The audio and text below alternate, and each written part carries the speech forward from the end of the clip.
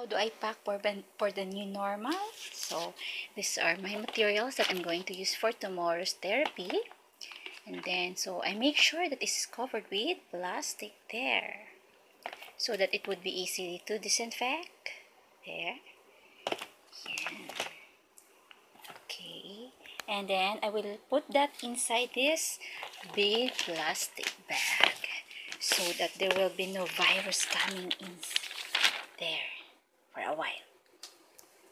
Okay, so all materials are there inside, and another materials is here for the worksheets. So my worksheets, I also put it here inside. Oh, my worksheets there, you can see them, numbers, letters, pictures. I have pencils and ball pen, I have colored pen, and I have also eraser there, and I'll put that inside.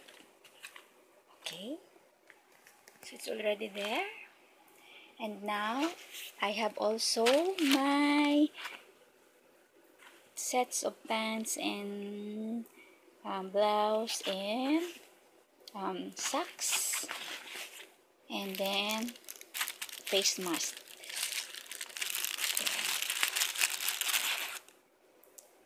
I will wear this set of clothes on my workplace. Maybe I will just use this one, this wallet, kasi hindi siya leather, so pwede siyang malabhan kaagad. And then I will also use this for my cellphone. So dito ko ilalagay tamo yung cellphone ko. Yan.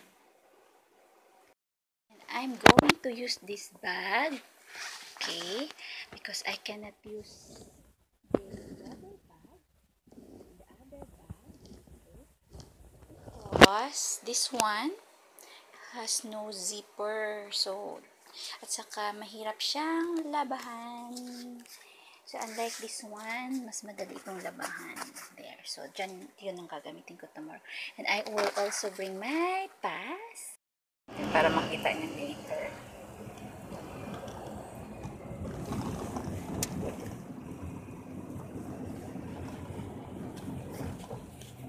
Disinfect.